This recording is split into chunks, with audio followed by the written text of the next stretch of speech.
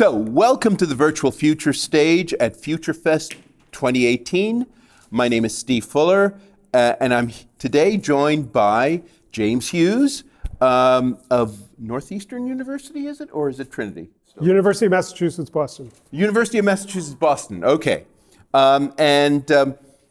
We're going to be, before we get into what our talk is about, and just to give you a sense of who this person is, a very important person, I would say probably the leading institutional person with regard to the transhumanist movement in the United States. I think that would be a fair thing to say. And certainly one of the main intellectual leaders. And for many years, you know, maybe what, 20 years, maybe more than that? So it's a great pleasure and honor, actually, to be able to discuss some matters regarding transhumanism and the larger issues regarding the future of humanity with him today. But let me say a little bit first about Virtual Futures, which first occurred at the University of Warwick, where I am currently a professor of sociology, during the mid-1990s. Before I arrived, actually, and it arose at a tipping point in the technologization of first world cultures. This was the place, by the way, I don't know if you know much about what Warwick was up to, that's kind of behind this intro. The accelerationism. Yeah, stuff. Exactly. Yeah, a lot of that old, you know. So Nick Land was there, right? And it was a very yes, this is the sort of cyber culture. Were you part of that? No. See, I arrived after that. Oh, okay. Yeah. But this was very much part of what the philosophy department at the University of Warwick was about before I arrived. A lot of these people, as you know, went elsewhere and burnt out. Sadie Plant, she's still around. Okay. But the point is that it cast a critical eye over the phenomenal changes in how humans and non-humans engage with emerging scientific theory and technological development. Discussions like this help to complete the conference's aim, that is to say the original 1990s aim of burying the 20th century and beginning to work on the 21st century. And so that's the spirit in which we're going to enter into this kind of discussion today. And you're a very apt person to do this because you have been so important at many different levels, institutional, intellectual, and so forth. And so one of the things that I think is very striking, you got your PhD at the University of Chicago, and in sociology. Yep. Right. Can you just give us very briefly a sense of how, you know, given that kind of background, you actually moved into be so central in transhumanism? Well, the story that I tell usually starts with my becoming a Buddhist monk in Sri Lanka, then realizing that the public policy problems of the developing world were, and then I wasn't a Buddhist monk after that, but I was still interested in Buddhism, and went to Japan to study Buddhism after that. And I started to think, you know, the public policy problems of the developing world are really straightforward, and the ones that began to interest me are public policy issues of the future, the ones where left and right haven't got well-trodden paths yet. And so my dad was an insurance executive, called me one day and said, can you find out how many kidney, liver, pancreas, and heart transplants are being done in Japan? And it turned out that they had not yet adopted the brain death definition of death, which the United States started to adopt around 1978 through 80. And that fascinated me, the idea that there was this international discussion happening, which was changing actual practical policy, whether you take people off of ventilators or not, that was trying to determine whether personhood was something that happened in the brain or happened in the heart. And so when I got to University of Chicago in '88, my first dissertation proposal was... So, okay, let's just, to be clear to the audience here, so you're becoming a Buddhist monk and then finding out about this issue about how death is defined in Japan. This occurred before you did your PhD? Yeah.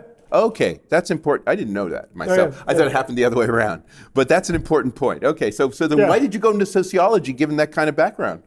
Well, I'd studied sociology as an undergraduate. Actually, the reason I studied sociology is because Reagan got elected, and when I got to university, I thought that we were all going to have to live in post-apocalyptic communes. So the first sociology paper I ever wrote was what the predictors were of the longevity of a commune. And there's actually substantial research on that. But that got me hooked, and I was a sociologist after that. But when I got to Chicago, I wrote this proposal to do a comparative study of the fetus and the brain dead in Japanese and American law, philosophy, and religion. And fortunately, that got turned down because I'd still be working on that thesis.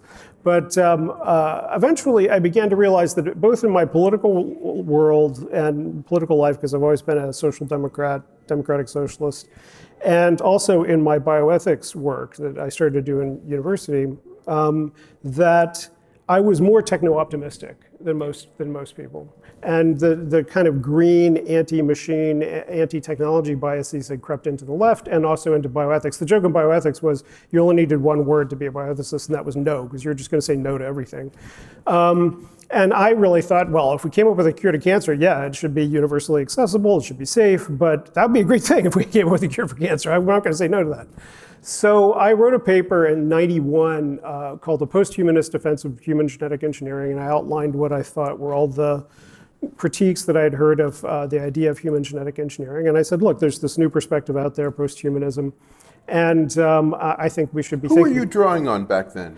Well, So you're talking about the early 1990s? Yeah, this is like '91, and the internet, web architecture was just getting going. There was already email. And I had been reading some of the extropians that were coming out of California. And these were rabid anarcho-capitalists. So, I got on and they tolerated me for about 10 minutes until I said, well, we could have universal health care. And then they're like, ah!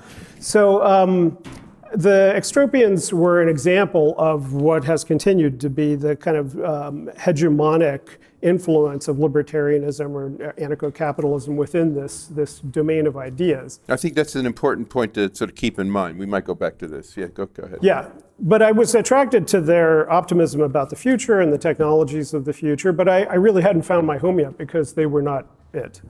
And so eventually I started a radio show, Change Surfer Radio, and got hooked up with the European transhumanists, who turned out to be much more Catholic with a small c in their political orientations. And that's when this ball got rolling. Yeah. Okay. Now, one of the things that's very interesting about your particular take on transhumanism and posthumanism, though maybe we should start with that distinction. Yeah. If there is a distinction, because I'm not so clear it's so distinct in your mind. It's distinct in my mind, but how do you see that? So we've got two general kind of views of how you project where we go from here as a species, you might say.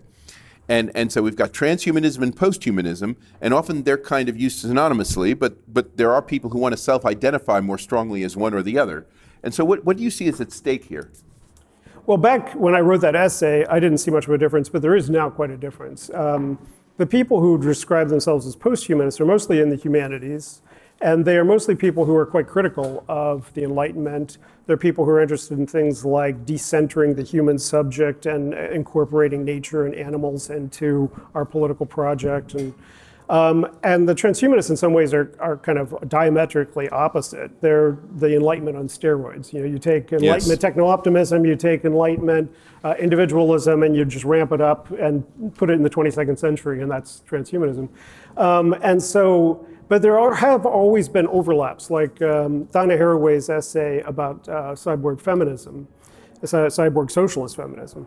Back in the 80s was, when you read it as a transhumanist, if you can stand to read it as a transhumanist, because it's written in Pomo discourse, but when you read it as a transhumanist, she's basically saying there's no difference between technology and nature. Why are we creating these stupid binaries? Let's break down that binary just like we want to break down the gender binary. And the transhumanists go, yeah, let's do that.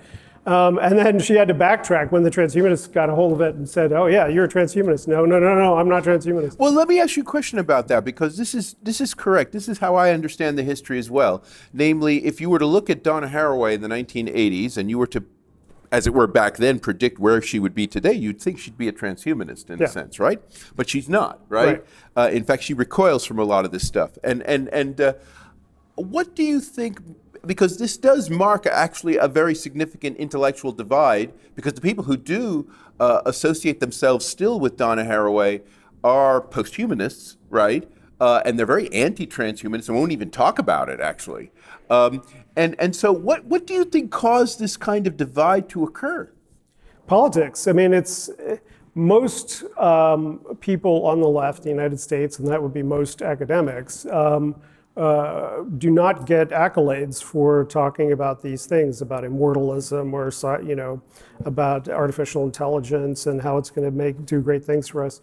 There is a strong political divide, and that was part of my project. Was I saw a long history from the Enlightenment on of left engagement with techno-optimism about how we could eventually vanquish not only authoritarianism and slavery and women's domination, but also the necessity of toil and also death, that you had Condorcet, writing about that in the wake of the French Revolution, about how we could eventually conquer death. And that kind of techno-optimism has been a part of the left. In fact, early British Marxists like Haldane and Julian Huxley were quite enthusiastic about use of genetic engineering. And so I think another part of the story here is eugenics, that eugenics made, especially in continental Europe, but everywhere really, the left quite suspicious of these kinds of ideas and projects. But so I understand the intellectual history of it, but I think we need to recapture, as I say, without a vision, the people perish. If all the left has to offer is opposition to all the things that were coming down the pike. I'm going through a study group right now, reading the Communist Manifesto with my local comrades, and I'm pointing out to them, look, Marx was a fan of globalization. He was a fan of capitalism. He was a fan of technology. He was not a Luddite. He never said that you should smash the machine. He said you should control the machine and take power through the machine. All of that's true. No, all that's true. But let me put a point to you, namely that I think the difference between the transhumanists and the posthumanists is the issue of attitude toward risk. Okay, so somebody like Donna Haraway, even back in the 1980s, was talking about nervous laughter and not knowing what to make of the fact that we could have these hybrid beings and so forth. In other words, there's always been a kind of fear associated with uncertainty about how the future may turn out, no matter how optimistic we may be in the first instance. Whereas with transhumanists, it seems to me that they treat risk very much like entrepreneurs do, as opportunities. Right, that we should go for it, right, as it were, and then suffer the losses and do something as a result and behind it. So I think there's a kind of, one of the things that I think has happened, and I think things like the climate change issue and, a lot of these issues nowadays where and by the way, Steve's written a whole book about this topic. No, proaction or imperative. No, because I do think one of the things that we're trying to get at here is that there are these two different attitudes toward risk if you're talking about, because at the end of the day, we're talking about, when we talk about risk, we're talking about attitudes toward the future. And you can either see the future as an opportunity or as a source of threat, right? Because there's uncertainty in either case, right? No one's going to be able to predict the future perfectly, right? And so the question is, if we're going to go and do something really drastic, and we're really going to transform things, and we're going to, in the way transhumanists often talk about, right, we're in a way jacking up the risk. There's no doubt about it, right? But the question is that a good or bad thing? Well, okay, so just rewind on that. Are we jacking up the risk, or are we simply trying to lay out the scenarios of the things that could happen? Yeah. I think there's a huge problem in this futurist, transhumanist milieu of people who don't take seriously negative risk. Exactly, I agree with you.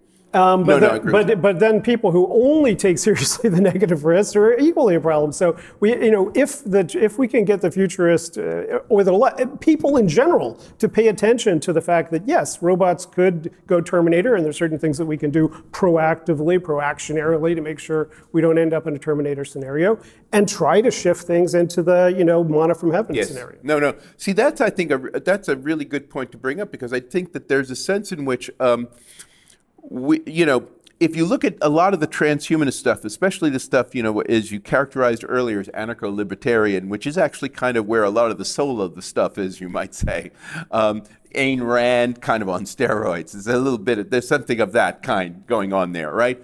Those people. Doug Rushkoff just wrote an excellent essay about how all the libertarian transhumanists are building their own bunkers to prepare, with their robot guards to prepare for the coming apocalypse. No, I know. I think it's really, it's almost disgraceful, but because you should put your money where your mouth is, frankly. If you think that the future is going to be so wonderful by doing all these drastic things, you should try to cover your ass so easily, you know. but the point is, I think that this is a really a good point, namely that the transhumanist rhetoric is kind of relentlessly optimistic, right? It doesn't talk about the negative sides, and in particular, it doesn't talk about what you would do about the negative sides, right? Because there's a kind of and this is where the whole, you might say, libertarian free market mentality becomes very diabolical in transhumanism, because basically what part of the subtext is everyone will bear the burden themselves. And some people will be able to bear it better than others, right? Like the guys who can get those bunkers going, they'll bear it fine, right? If they make some mistakes and if the world comes to an end because of stuff they've done. But then everybody else is going to be, you know, dead. Yeah, some combination of techno-solutionism. It's like, well, if we have a problem with, you know, nano warfare, we just have to invent the nano shield, and then we don't worry about the politics of it. It's like, you know, weapons of mass destruction are an ongoing issue. We have fought many wars about weapons of mass destruction in the last couple decades, right? It's a major cause of global insecurity. Yeah.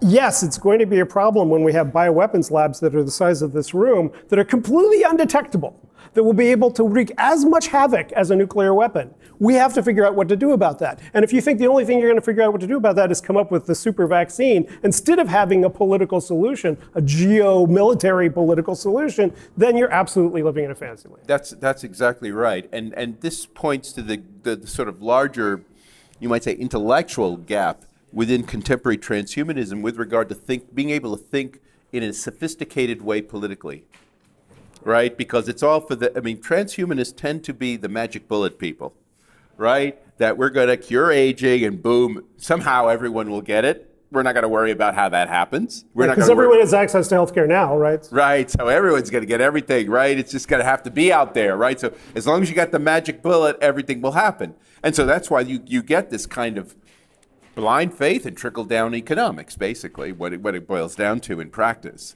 And so from a political standpoint, this is completely unfeasible. I think we all realize that for all kinds of reasons, right?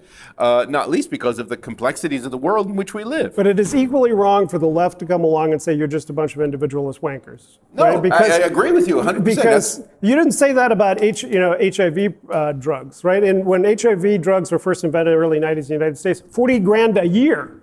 And no one said, why are you spending 40 grand a year on these rich white men when you should be spending it on bed nets in Africa? No one said that. We tried to figure out how to get those drugs cheaper so everybody get them in their hands. We launched an international political campaign to make sure that we could make those drugs if the companies didn't sell them cheaper. And eventually we got them cheaper. And that's exactly what's going to happen with every one of the things that transhumanists want.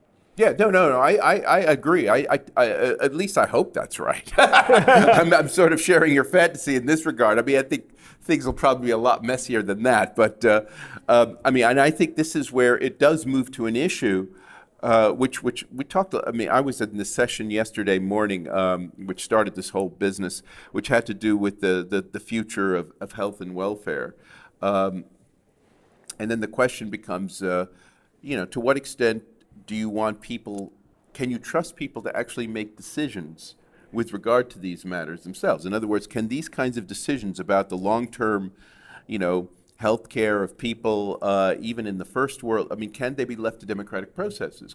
So if you were to throw open the National Health Service, let's say, in terms of how to do priorities, right? Because this is, I think, going to be an issue that's going to, because, we're running out of money, where people don't want to be taxed too much. So there's going to be a sense in which the issue of how you prioritize healthcare in the future is going to become a major deal.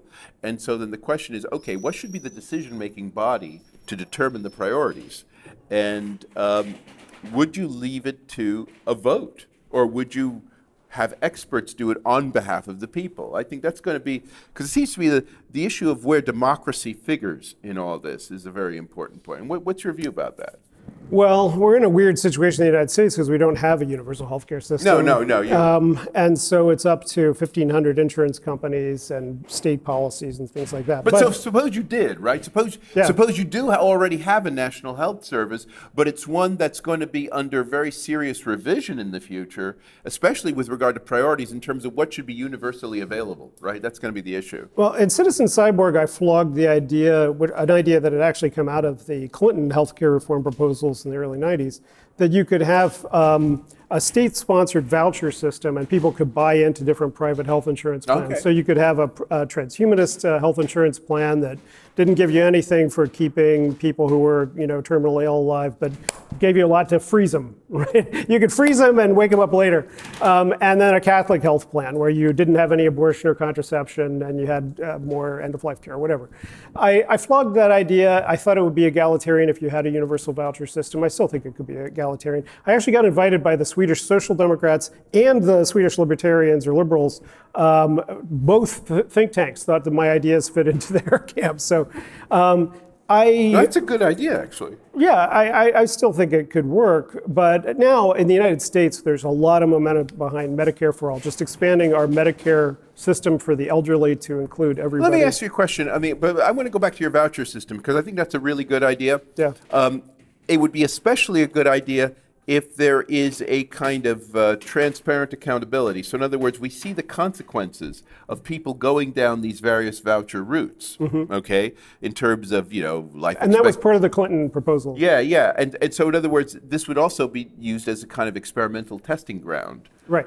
And I take it that is part of the intention of having this kind of plurality going on. Exactly. It's not just choice, it's also a learning mechanism. Yeah, and it wasn't that I thought one would demonstrably be better. It'd be better on different value systems. Different ones for different Well, values. no, exactly. And I think it would be useful for people who, let's say, hold a different value system to see the consequences of what the other value system does when it makes decisions on these matters. But just rolling it back to what most countries have, in every country with every new technology, there has to be a decision. Is it cheap and effective enough to make it accessible to everybody? In which case it should be covered in a national health service or whatever.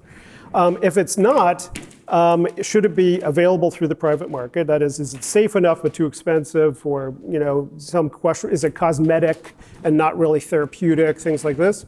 Just sit down. Sit down, please. But You're blocking the camera. That's okay. But the interesting question that always gets raised with transhumanist proposals of longevity therapies and things like that, or cognitive enhancement, is we should ban that outright, right? People, their knee-jerk reaction is to ban it outright. I'm like, well, under what circumstances do we ban things? Maybe it's not safe enough or cheap enough to be made accessible through a universal healthcare system yet. But on what grounds do we ban things in the private marketplace? They're when they pose a fundamental threat to the egalitarian assumptions of our society, right? We don't do that with private education, at least not in our society. No system in Western society has banned private medicine, to my knowledge. Now, my example of where it would trip that wire for me is like if cognitive enhancement cost $1 million a year and it made you 1 million times smarter, right? And we also have to step back and say, some technologies already do that, right? If you have a supercomputer, if you own Google, you can spy on everyone in the United States, everyone around the world, right? And you can control and manipulate governments through Facebook. And so there are technologies which pose these kinds of questions. But just take it in the medical context, if there was a pill that could make you 1 million times smarter and made you a super villain kind of creature, yeah, I would be for banning that, right? Until we can figure out what to do about it. But right now we're talking about, maybe a little bit of performance enhancement. And I don't think that, if we decide we're not going to have it in the universal healthcare system, I don't think that a little bit of performance enhancement, a little bit of extra longevity is such a threat to the egalitarian assumption. Okay, let me ask you a question about the villain stuff, because it seems to me that the villainy works generally when it's kind of scarce, right? So in other words, if you've got only a few or one person that can actually wreak a lot of damage on a lot of people, then obviously there's a problem of the kind you're talking about. But if you were having a system where that whenever an enhancement actually kind of came on board and was already seen as having some kind of effect, which I take it you're presupposing, right? You wouldn't know that a particular drug causes villainy unless it actually did it, right? I mean, that you would then basically universalize it. And in that case, then the amount of villainy that would be caused would be minimized, and in fact, the interactive effects of various villainous people, checking each other would maybe, in fact, lead to some kind of collective intellectual endeavor, right? So because. I mean, maybe. So if you have, in a way, what I'm talking about here is kind of a high-tech version of a very classical kind of view of human beings are self-interested bastards, but the point is they have to interact with each other, and it's through that interaction that they in fact become better. So if you learned at the beginning that people are self-interested bastards, you would just stop them altogether from existing. Let me throw one more thing on the table, and that's the gun control debate. I think is very instructive in the United States. Well, gun control everywhere is instructive, because what would an enhancement look like if it was like a gun? You know, I used to be very sympathetic with the X-Men narrative, that the X-Men were these poor, tortured mutants who were being hunted down by bad governments. But if you had a neighbor who could actually just look at your house and blow it up with his eyes, I think you'd want to know about that, right? And I think we probably would want to have some licensure and maybe some government regulation about who could have those kinds of powers and what circumstances they could use them, right? They wouldn't just be able to put on a costume and run around and decide which criminals they were going to abduct. So I think there are certain enhancements that we could imagine putting in a regulatory framework where you only could use it if you had licensure. Yeah, but see, okay, yes, I guess I agree with that. But I mean, I don't want to get too much, for those of you who aren't familiar with the American Constitution. The Second Amendment of the U.S. Constitution, which actually allows people the right to bear arms, is theoretically. Well, right. Was in a well-regulated militia, but right. Anyway. But it was originally meant as a complement of the First Amendment, which is the right to free expression. Okay, so in other words, you can't have one without the other. You can't, in a sense, feel free to be able to express yourself unless you also have the freedom to defend yourself. I think that's kind of the logic of having those two things next to each other in the beginning of the Bill of Rights of the United States. And I think and if you read people like John Milton and all these early defenders of freedom of expression, they definitely believe in this idea, right? I mean, they definitely believe in this kind of idea that's enshrined in the U.S. Constitution. But the point about it, I would say, is that it was meant to be universal. So if everyone knows that you have a right to free expression and you've got the power to defend yourself, then people will behave. I think that is the original intention, and that is, in fact, from the standpoint of the Americans who today defend it, the Second Amendment. That's exactly what their argument is, right? They're demonstrably wrong. They're demonstrably wrong. No, but why is it wrong? The point is, why is it wrong? Because gun ownership in the United States is the principal predictor of whether your kid shoots his sibling. I understand the empirical facts, but why is the principle wrong? I mean, there might be empirical reasons why, in some sense, what was intended has not been actualized, but in fact, those who have the universal right of free expression, why can't they have the universal right to free defense, self-defense? I have libertarian tendencies, but I've never been a state abolitionist. And there are state abolitionists on the left in the United States. There are people who want to abolish police. But if the state required that people had to learn how to fire a gun, I don't want to go down this too far. Yeah. But the point is, if you actually, just like you have people required to be educated so they can express themselves in the most articulate fashion, and that is the point of universal education, so you can actually defend yourself verbally, why shouldn't you also require that they be able to defend themselves in terms of that? Okay, so rewind. Most human enhancements that we're talking about never will pose these kinds of questions, right? Cognitive enhancement and longevity. Longevity is not something that is a threat to the safety of other people. But if there were technologies, yes, I would. Can I just rewind? Since you mentioned the Constitution, and behind us it says non-human personhood was the topic of the conversation. We may just, in the next year or so, see the erosion of abortion rights in the United States. Yes, that's true. And one of the things I've argued about the transhumanist agenda is that the first biopolitical fight was the fight over abortion, because it really turned into a fight about personhood. It was you could say that slavery raised some of the same issues because, are African Americans persons in the same way, if the gender struggles in the same way. But really, is this embryo, could a cell be a human being with personhood rights? And I think that issue is now becoming increasingly complex. Just this last week, there was a paper published about what do we do with brain organoids, literally brains that were growing in petri dishes, right?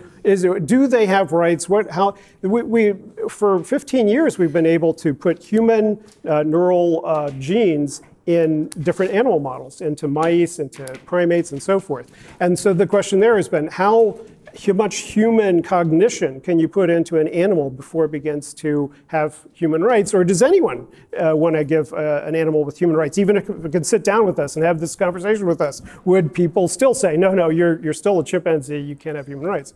that is, I think, what one of the most fundamental political issues posed by transhumanist technologies, because humans are going to become increasingly different, animals are going to become increasingly blurred into the human realm, and machines are going to become increasingly human. That's a good point, yeah. And in all these domains, we have to figure that out. So what for you, okay, actually I agree with you 100%, and I've been told we only have 5 minutes or less on this. Well, it's good we touched on it. No, but the thing is, when we talk about, so how much is riding actually on the word human here? Because if we talk about personhood, which is kind of what you were focusing on just now, and you're saying, well, we've got the human stuff can be put into animals, and then we'll be merging with machines in various ways. All these things are going to happen, and I agree with you. I actually agree with you on all those points, and as an empirical phenomenon. Then where, in a sense, if we're concerned about ethics and politics and normative issues more generally, what is the concept that we should be focusing on? Should it be the human or should it be the person? I mean, in other words, to guide our intuitions as to what to make about, because you're talking about giving rights to things, right? And the thing is, what are the entities we're talking about? Are we talking about things that are sufficient, that meet a certain standard that we can call them human? Or is it some sort of more abstract notion of person? I mean, what are you going after here? Right. Well, my argument's always been that the Enlightenment was when we began to tease apart the notion that all humans are persons and all persons are human.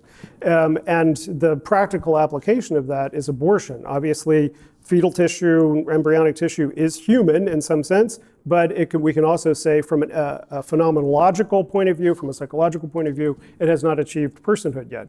The brain death debate at the other end of life is the other teasing apart, where you say, yes, you were a person, and then you became permanently unconscious. Your heart's still beating, your body's still there, but you're not there anymore. You, the real you that matters, right, isn't so there you can anymore. be a human in terms of Homo sapiens, because that's how we would identify you from a physical, biological standpoint, but you're no longer a person because you don't have the mental functioning. Exactly. I see. Okay. And so if we focus on that mental functioning, then we have to say, well, which characteristics of this human mental functioning do we really think are important? Because we're going to be able to do all possible variations of minds when we get into the machine realm, right? And we also probably see it already with the different kinds of brain damage that we see with people. If you're someone who can't remember anything after 10 seconds, is narrative memory, is the ability to remember your life over time an important part of being a person? We haven't just summarily executed any of those people, thank God, but I think we could create a machine that was able to function as if it was human, but would actually be a philosophical zombie. It wouldn't have any narrative memory. And in fact, that's what's being explored in the TV show Westworld. It's like they acted to all intensive purposes as people, but at the end of the day, they lose everything. And it was only when they begin to have narrative memory that they become persons. And so I think those are the kinds of questions we really have to figure out, because we're going to have to define it in law. We're going to have to determine who gets to vote. It's going to have real important practical consequences. So do you imagine, I mean, and this is going to be the last question before we end, do you imagine that in the process of this, in the future, that some people who are Homo sapiens will be disenfranchised? Well, that's certainly the right to life argument already. The embryo has been disenfranchised, and they have then applied it as well to the end of life, and arguing that there's a culture of death, that we're taking rights away from human beings. I would argue that we're in fact focusing on what's important about being alive and being a human, and not just fetishizing tissue, because fetishizing, one of the implications of the Catholic position is now we're able to take any cell from our body and turn it into a totipotent cell. And create gametes out of it. Does that mean that if I take 2 cells out of my tissue and turn it into an embryo, that every cell in my body is now sacred, right? Every cell in my body is a potential person. What's the implications of that? So I think we have, and we're going to also have artificial wombs. When we have artificial wombs, the Roe v. Wade was already going to fall apart because it was predicated on the notion of viability. Viability is going to fall apart. We're pushing it farther and farther back with neonatal intensive care. We're pushing it farther and farther up with in vitro fertilization. Eventually, we're going to have artificial wombs, and you're going to have a baby, something growing in a tube, and you're going to have to say, at one point, can I just flush this down the drain, and at what point I can't? Okay, well, look, we're going to have to end here. I mean, it's too bad that we didn't discuss more about the religion aspect of this, because you've just brought up what I think is a very interesting suggestion, just to put it in the minds of people here, about why you're a Buddhist, because, that's right, as opposed to a Christian, because what he's suggesting, if you've picked it up, is that Christians, in a sense, are fetishizing the material. right? Right? The Catholic Church in particular. God became flesh. The Catholic Church in particular is fetishizing the material. God became flesh, and they told us how to have sex. Yes, okay. Well, we can't actually discuss that here, but this is actually kind of what I was hoping we would get to at some point in the discussion. So, first of all, I want to thank you so much, James. We really just, just sort of touched the surface of what's going on. And so I'm going to end on this prayer that we have here at Virtual Futures, which is, I want to end with this reminder for those interested in the future. Some things that may seem imminent or inevitable may never actually happen. Though I actually think most of the stuff we were talking about will happen. Fortunately, our ability to survive the future is not contingent on our capacity for prediction, although sometimes, and on those much more rare occasions, something remarkable comes of staring the future deep in the eyes and challenging everything that it seems to promise. I hope you feel you've done that today. Please join me in thanking the incredible James Hughes. And the incredible Steve Follier. Thank you. Thank you, everybody.